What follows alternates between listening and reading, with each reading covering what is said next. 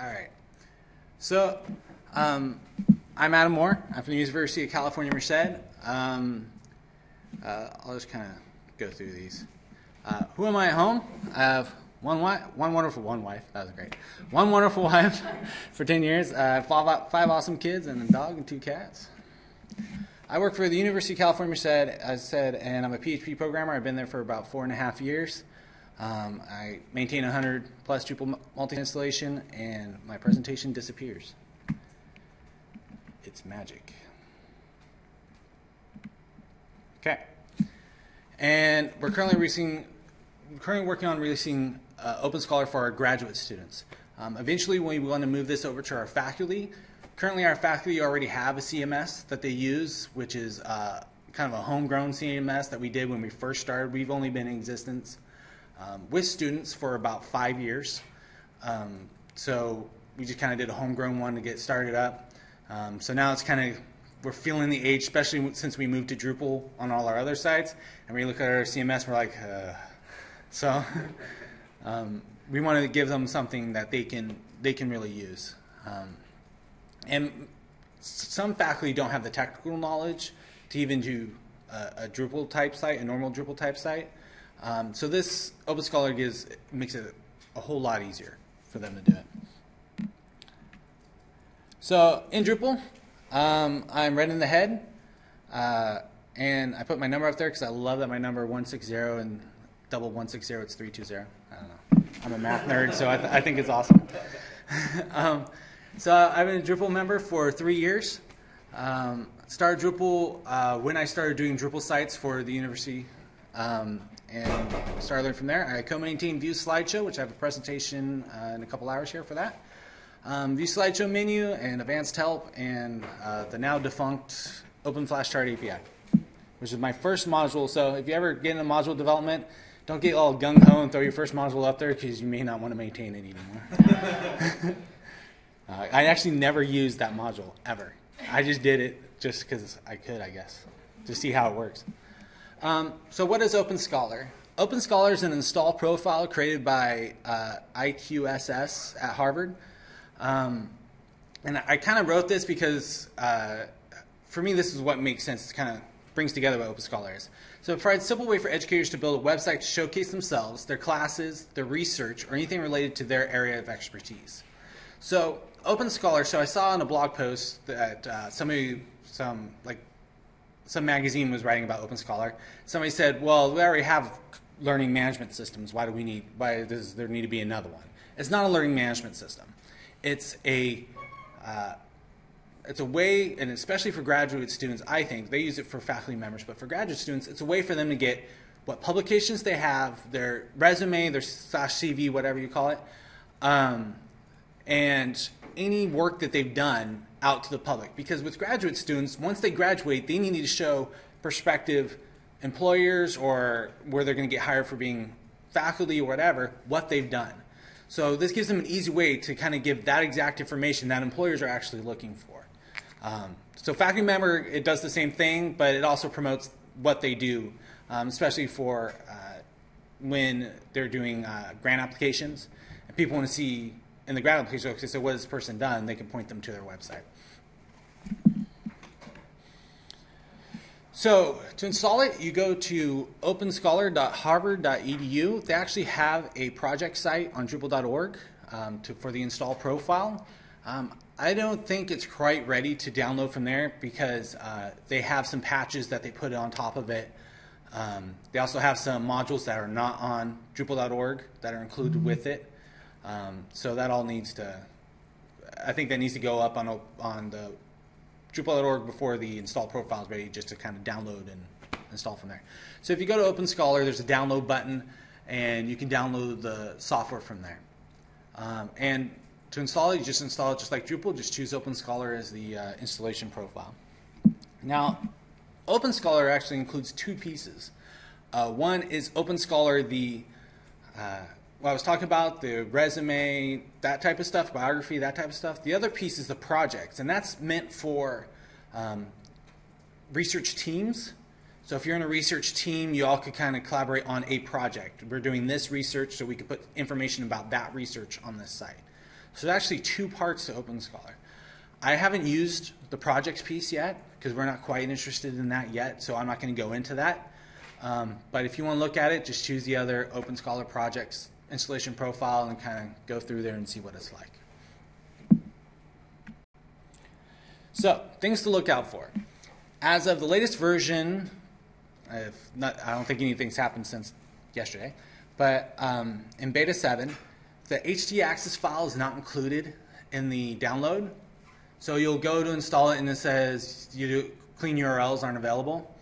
And you'll say, well, my other sites work, but then you don't realize the htaccess file is missing. You can just copy it from any Drupal installation, download from the Drupal website or whatever, and that'll work. There's nothing special to it. Second thing, when you create the site, as of now, they have an admin menu. If you guys don't know what admin menu is, a bar that has administration things you can do. That is not visible. So you have to go to admin build modules, just click save configuration, and then it'll pop up. I don't know if flushing cache didn't work for me, so I don't know why, but saving, I don't know what extra function is required to get it to show up, but saving the modules is what has worked for me. The third thing is in the software itself, there is a place for the users to contact you, and if you don't add your contact information to contact form, it shows an error on that page. You need to set up your contact form. So that's the first thing we do is just set up the contact form on there so then the users won't get that information. So after you set that up and you get all that done, pretty much if you're okay with how it works, you can just, that's it. It's ready to go for them to use. There's nothing else you really need to do to get set up. If you're okay with them creating their own user accounts and having their own passwords and stuff like that, then it's ready to go. That's like anybody in the world, though. It's anybody in the world. Right. So if you're okay with that, then then go ahead. But if you're not okay with that and you need to use a single sign-on and stuff like that, then there's a lot of other things that you kind of need to do to get going for that. And I won't go into it now, but if you want to ask me afterwards, we use CAS for authentication. If you guys want to know how to use CAS to get it to authenticate, just come ask me and I'll tell you. It's not hard. CAS module mostly works just to kind of do it. At least mostly works for what I need it for.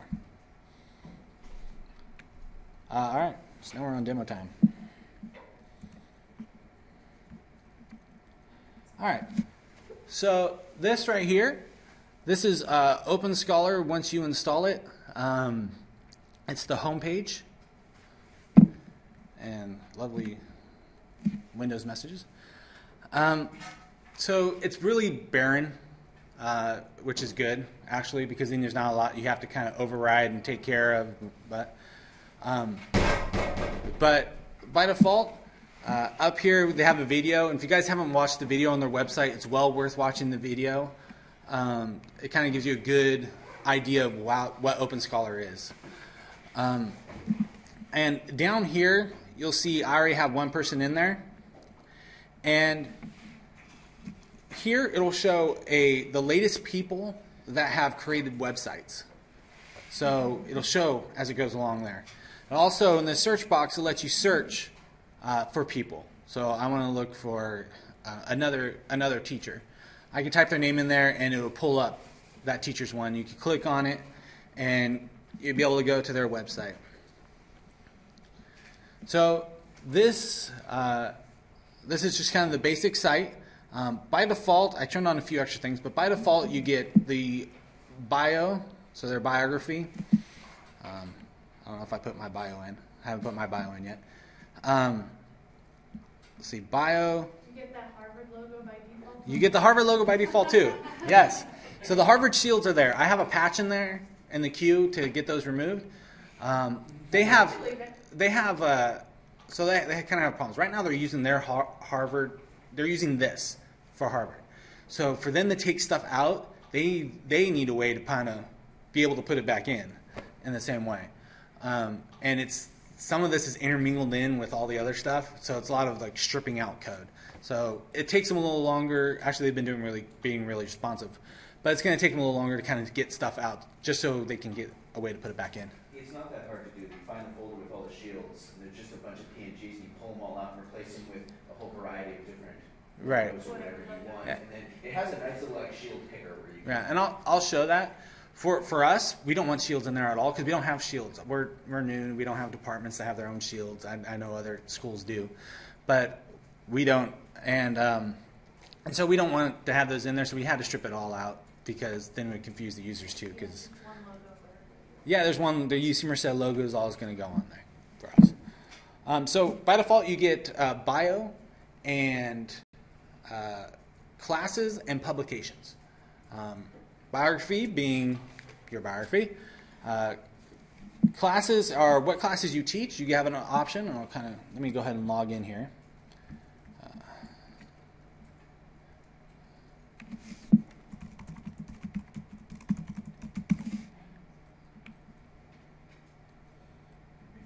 All right. So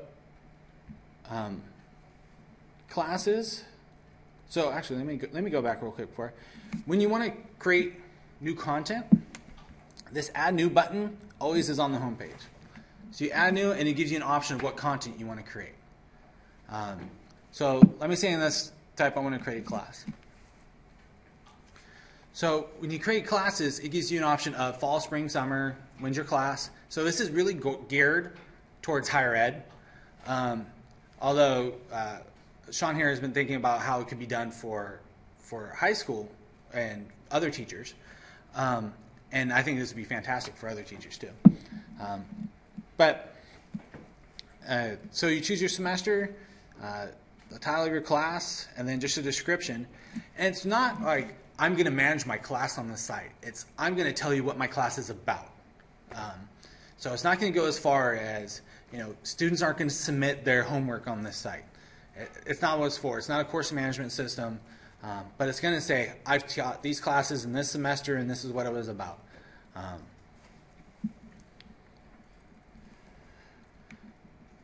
And the other big thing, at least for me, listening to faculty, students, and what they really like, is publications. Publications is a big thing for faculty, especially research students, graduate students, because publications is what gets you hired and what gets you grants. So publications, they're allowed to, they can add a publication, they can import publications. So I guess some publications give you a format that you can import your entire publication into, and I'm not. So like BibTeX, EndNote, MARC, RISC. So they've really geared this towards faculty people. They know way more about faculty than I do. So you can add a publication, and it gives you a lot of choices, like what type of publication you have, and one of many. And each one, so let's say I have a book. These will have different choices, right? So you can have the year of publication, the abstract, full text. I mean, you can go into the full what you do with publications. Authors, and then a whole lot of info. You should print that. I haven't been published, so I'm not sure what it is. But all the way to to film, which may have a little bit less. Well, looks like they have the same. But so they have other ones that have less fields to choose from. So the way people enable and disable features in this site, so features being what I want to use, and it is actually for the technical people using the features module,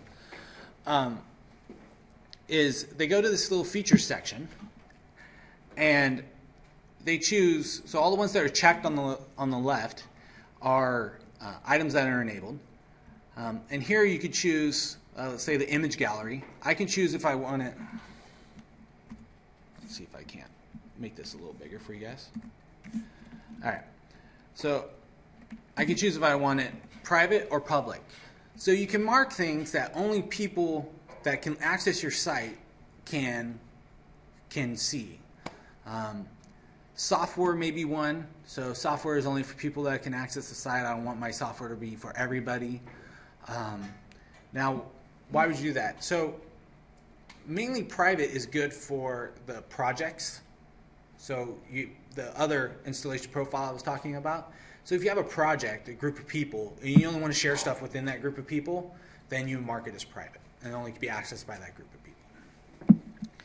But let's say I want an image gallery, I can just mark it public, and then click save, and then it will be an image gallery, and I'll show you that in a second. But just kind of quickly go through these. We talk about publications and their bio and their classes. Image gallery is what it sounds like, just a way to upload images and have images in there. Scholar Reader, if you guys know what the feeds module is, allows you to import feeds of stuff. So if I want updated content on something that's really close to my research, let's say I do solar research and I want every new info from Google News that talks about my research, and you can say create an RSS feed of that search. Then you can put it in there and it'll populate that every time the cron runs. So you can import your Twitter feed. That's another thing you can do. But any RSS feed that you want to import onto your site. Announcements are what you think of as just kind of news items that you post up onto your site. Blog is if you want to create your blog and kind of go with blog entries. Links is little side links to your site, and let's see what else is important here. And then I'll say the last one I'll say is events. Events lets you create a calendar and create your own events onto that calendar and put that on there. Each one of these, so I'm going to click save real quick. Yeah. So Scholar Front, does that mean that they have the capability of arranging what their front page looks like? They have the capability of putting what type of content is on the front page. And I'll just because I was going to show it next, we'll go to customize. So customize lets you customize that feature. They have some options. They don't have every option, but they have some options on there you can customize. So right here is what do you want the main content of your front page to be? I want it to be posts from specific features, like we have here. Oh, I want just my Pio page only to show up there. One of my posts. So that's what front page does. It lets you customize what is going to be shown on your front page. It's not the rearrange the stuff, but I will get into rearranging the stuff. So each one will have these little customized that can customize that feature specifically to what your needs are. So I'll go ahead and close that. So now that we've added the photos, it automatically adds a menu item into the primary links. So here's my images. And then I can just add a gallery and add images to that gallery and so forth and so on. So for somebody that's non-technical, I think, since I'm a technical person, you always get it wrong, right? But I think it should be fairly simple for them to kind of move along into the site, which for me was kind of difficult for me to get my head around especially for when you have 100 sites, you have 100 different people with 100 different knowledge. For this, I think it's simple, and we can easily push people towards how to do things. Yeah, I think it's just uploading a bunch of pictures. So you put a title, you put a description, and you know what? No, you put a gallery first. That's right. So my gallery, and you can add a menu item if you want.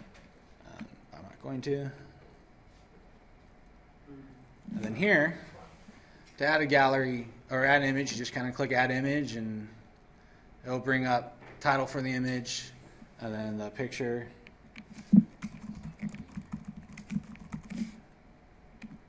Since I know I have it on here. I have it on my desktop.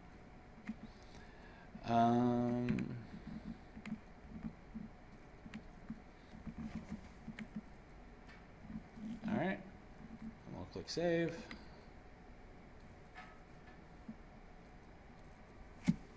And there you go. Image Cache kind of did some fun stuff with that. But a normal image would probably do a lot better than that one did. But you can see you can just add images on there and continue to add images. And it gives you blocks too. So you have your recent images block. So it'll rotate your recent images onto there. Hopefully a lot better with a regular picture. All right, so now we're going, sorry, I lost my train of thought. So I'll go back in the control panel, and we'll go to what you're talking about, moving around stuff. First, our themes. So by default, when it creates a site for you, it chooses a random theme form. So right now they have 12 times a lot. They have you have about 30 themes to choose from right now. So it chooses a random one for the user, but any user can change it. So if you just go to Appearance, you can see the theme I was on right here, and if I scroll through them, I can see the different themes that they have. All these are very Harvard specific, so you probably want to make them for your own. But let's say I wanted this theme. So I'll go ahead and choose this theme and select it, and I need to scroll down a little bit for here. But there's also a type of theme. So I may not want blue, I want moss. And it'll update there so they can see it. They call these flavors, and they use a specific info file for the flavor. But it's really simple to kind of create. And then, so well, I'll choose brown, and I'll go and click Save Settings. So we'll go back to my site.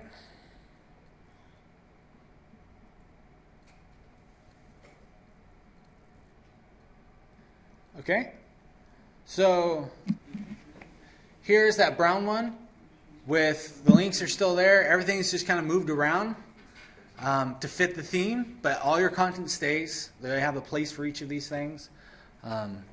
So really simply, your user should be able to switch themes. And creating them, all it is a CSS file. So each one of those themes, they have a base theme, and then they have a CSS file. And that CSS file rearranges the regions are, and the colors and stuff like that. So just with using the CSS file only, you could kind of rearrange the site to what you want it to be. I won't go. I'm not a designer, so I won't go too far in how much I know about that. The next thing, going back to the control panel here, under Appearance, maybe. There you go. We have Site Layout as another option here. So because of mine's a little big here, let me see if I can't get back to there. You guys see that okay? Yeah, okay. So here they show the sections of the site. For example, we have that shield on there. They have a block, right, for that shield. So I can just delete it by clicking the X on there and get rid of that shield. I may say that, oh, I want my publications by type in there. So I just kind of drag it and drop it into the spot I want. If I want it into the secondary menus, which may look weird in a second, but I can just easily drag it to where I want it to go. Now one thing, all these up here, and this is be a bug, but all these up here has every block that you can use even if you haven't enabled the feature. So for example, I didn't enable the calendar feature, but somewhere in here, if that was working, somewhere in here there is the mini calendar. I can't see it. But last time I looked, there was the mini calendar was on there, and I hadn't enabled the feature yet. So just be aware of that. It's a bug. If you guys want to submit patches, it'll be awesome. But all right. Sorry, my thing's randomly moving on its own. So let me go ahead and click Save Settings. All right. And we'll go back to my site. You see my publications by type is now in the little sidebar there, and my info is on the left. We'll go back to Control Panel, and we'll go into the next thing, Settings. So settings is where you kind of manage your menus. You can see I can drag in, make menus. One thing you cannot do is create submenus. I can't drag to the right. If you're used to moving menus, I can't create submenus. But what they do is they say my bio. I can put my bio link on the secondary menu. So that's your option.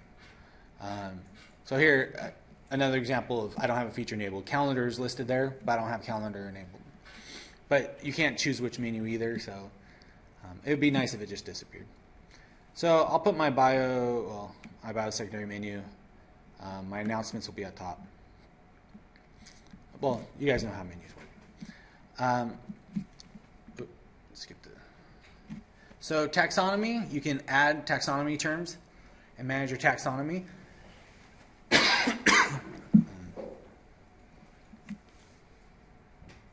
Site information is that's how you change the title of your website if you want it to be something specific.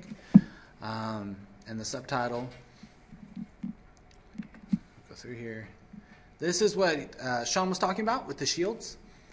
So here's where they are able to choose shields. If you have shields that you want to use, you can easily upload images to this little shield picker thing. And it just kind of grabs any image that's inside that directory.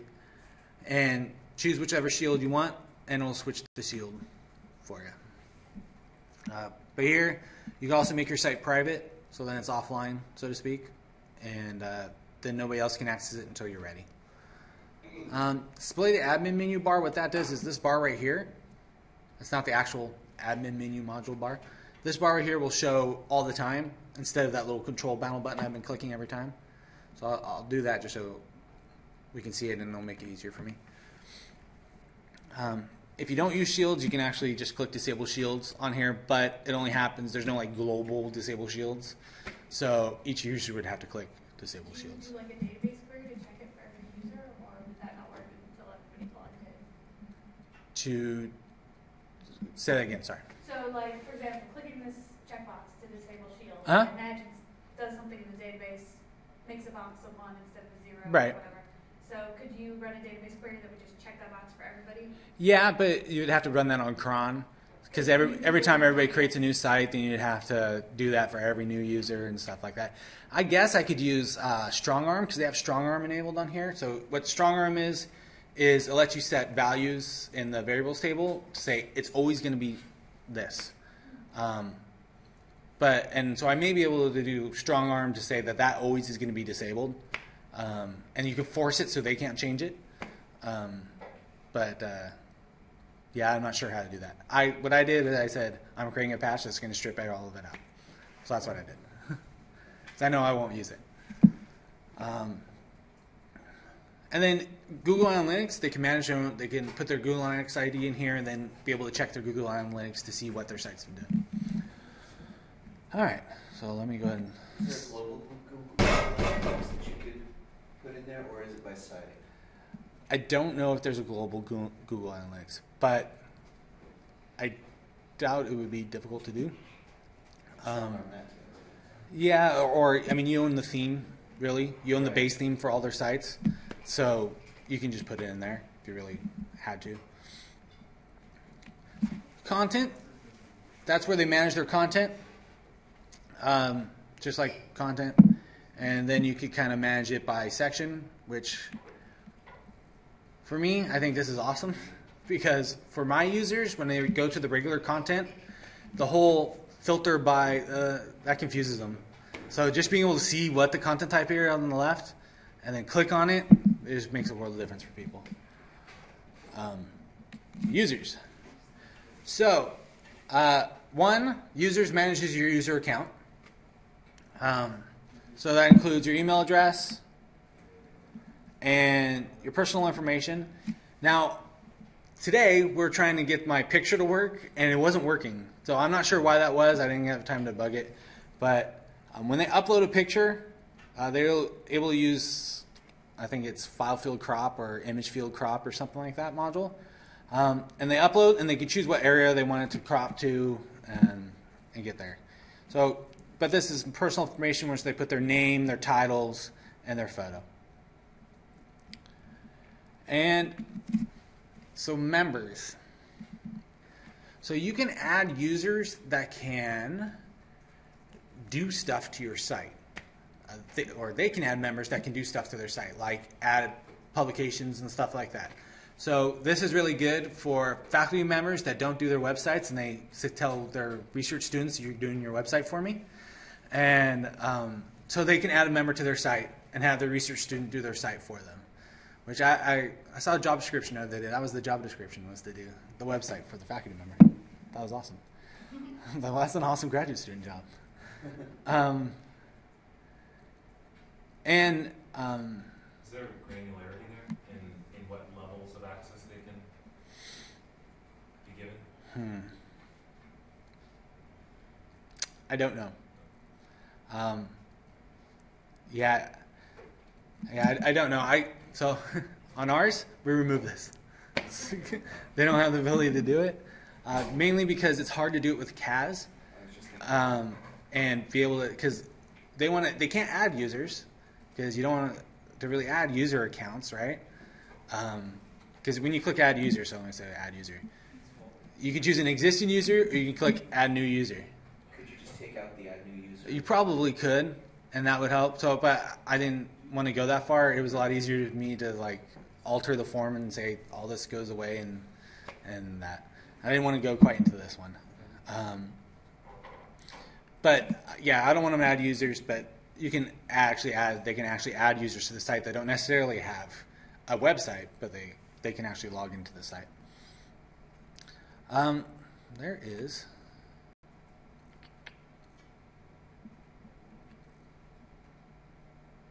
interesting.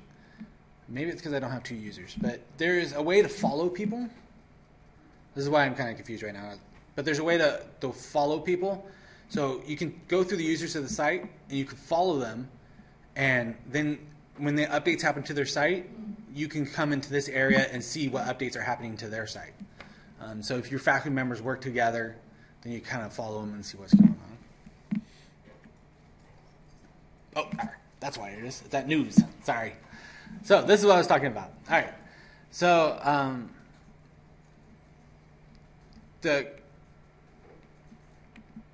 here you could choose a colleague. So my friends, you kind of type in who the user is to find them, or you can see all of them.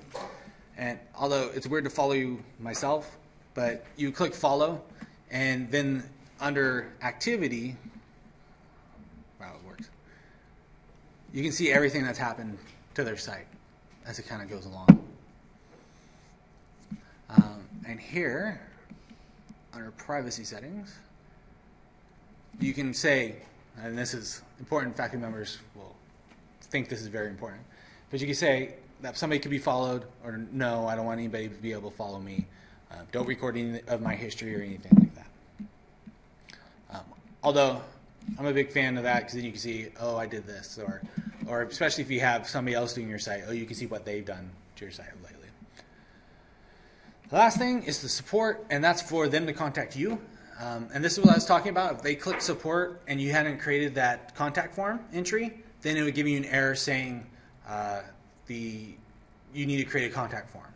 So here it gives me the contact form so they can contact. This is to contact me, not to contact them. And then also they get help. And one thing that is awesome, I'm going to open this in a new window, is their help documentation has a lot of stuff. Is this local? This is on local. Your own site, not over on Harvard's site. Nope, this is, you can see it's my URL, Scholar Dev. So you could potentially customize this if you wanted to? Yep, it's a use advanced help. So it's just HTML files on the system. And that's what we're doing. We're customizing it right now and adding more advanced help. One thing is, and you want to customize it because there's some Harvard-specific stuff on here. I'll just go into one of them. So each one of them has quite a bit of information, usually about what to do.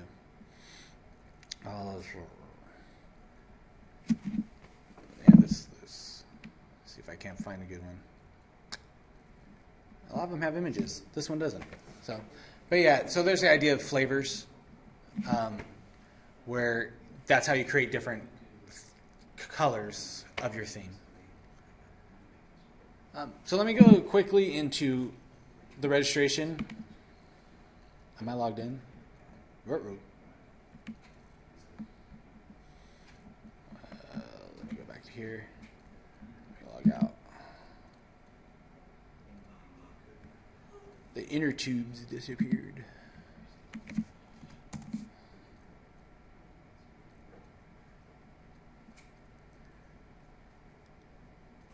Oh, you gotta love Conference Wireless. Okay, so let me not go into registration and just talk about it. Let me see real quick. So with this install, you can tell me vanilla, like, anybody can sign up, set up right now, right? Because you're saying you use Canvas and real life. Yeah, but this one right now is how anybody can set up, yeah.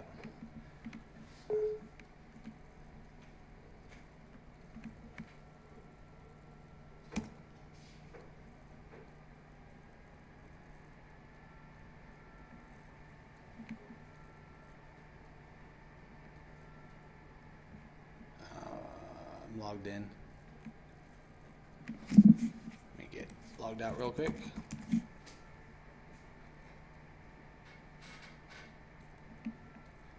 You also have the ability to give them to create multiple sites, so they can create like 4 or 5 sites.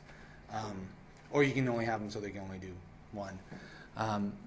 And I don't know why you would have them create in the regular OpenScholar projects. Kind of makes more sense because you want more than one project. Can you still do the moderated new users so that system admins have to moderate them before the sites actually go public, before the users are actually able to log in?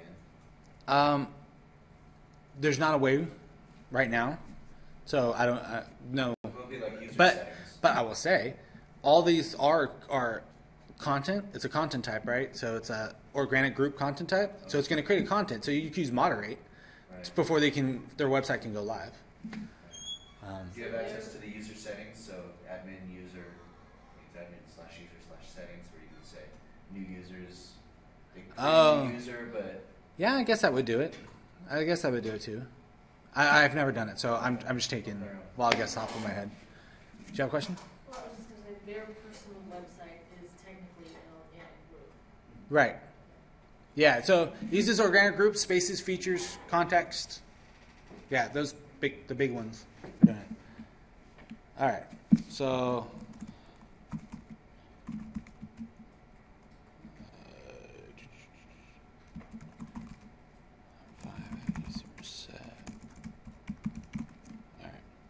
it won't send an email. So I can only show you that it looks up the username and make sure there's a username for them. Looks at the email address, make sure it hasn't been used yet. They can choose the domain name. But this is all by default. This is not what I let them do. And then if everything's hunky-dory and nothing's bad, then you can go ahead and click Create Your Site. And the new site will be created. It'll send them an email. The usual user email. You need to click here to go to your site and then ask them to change their password and stuff like that. And then you'll be able to go to their website.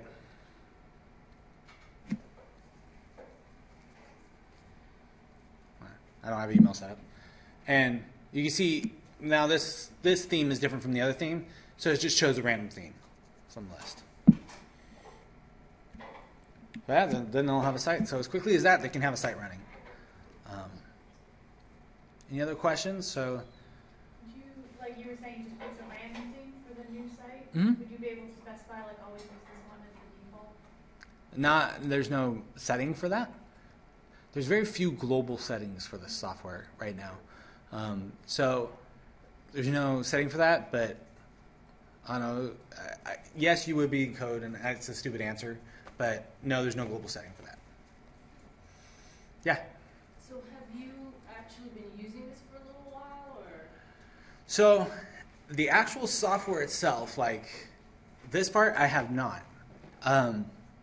Because I've been knee deep in code trying to get our setup where we can have other people host sites by uploading their own site, that getting set up. So I haven't used it for a while, but I've been kind of digging into the code a lot more. That's my.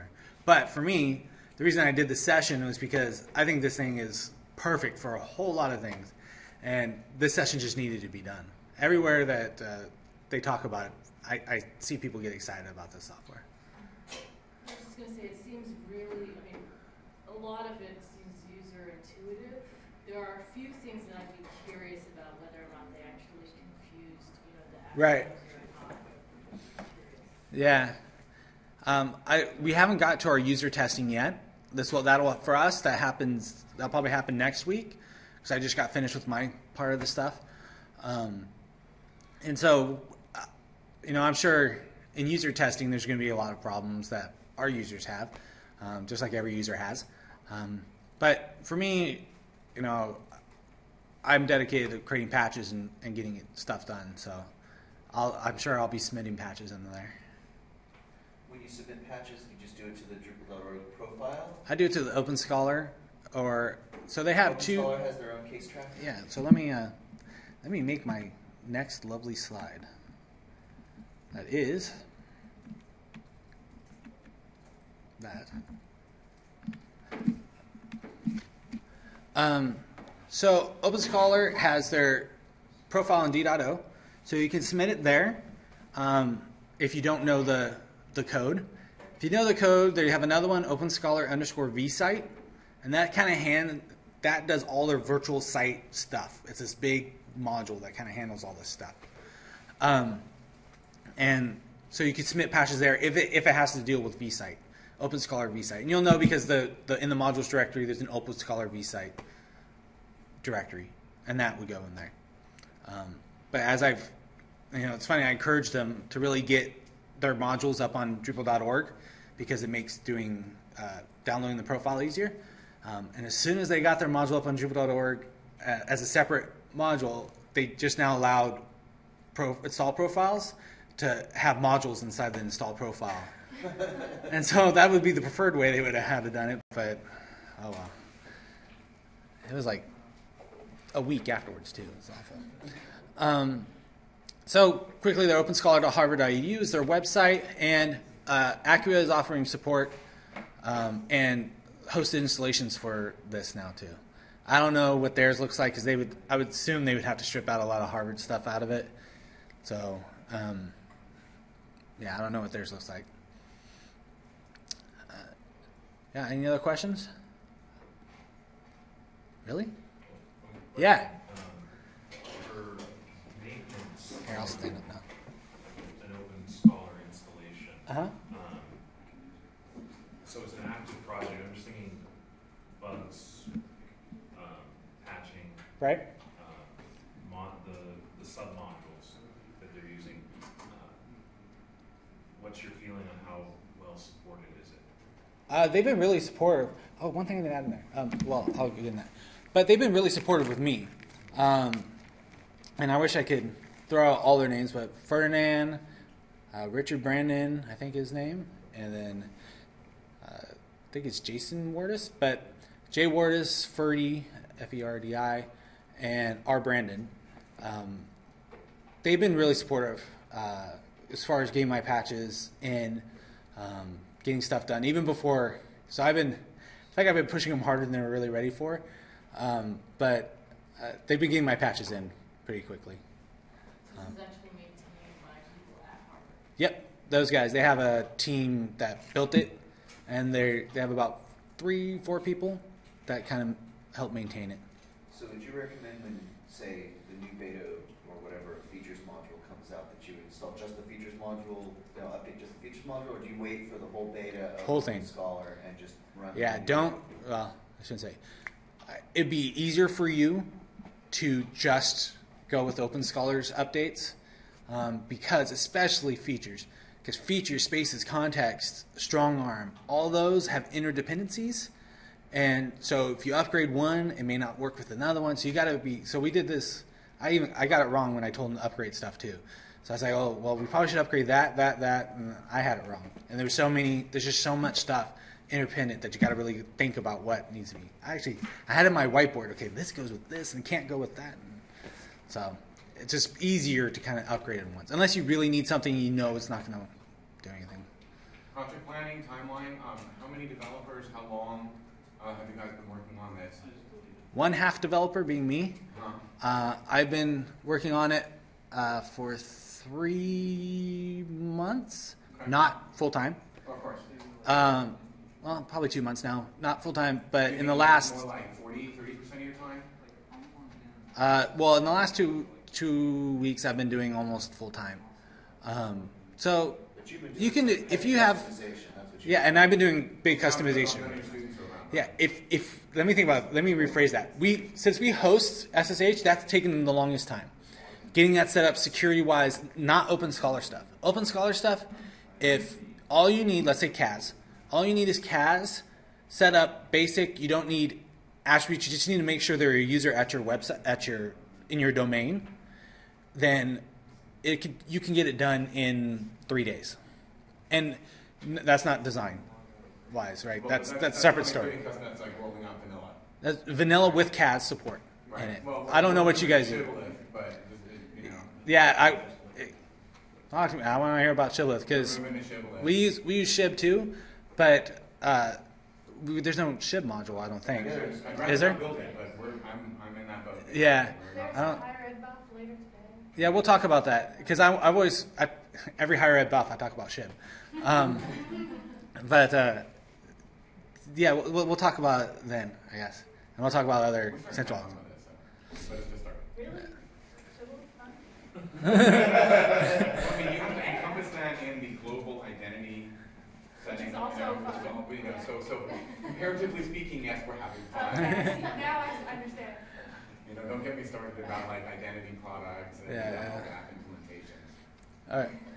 Any other questions before we end this? I think the next one starts at 11. Oh, yes. I'll say one thing, which is that I'm learning about this now today, but our company uses Drupal for a lot of higher ed clients, so if you're, for some reason, don't want to work with Aqua, but you're looking for hosting, you can always come by me. We can talk about that, because we work solely with higher ed.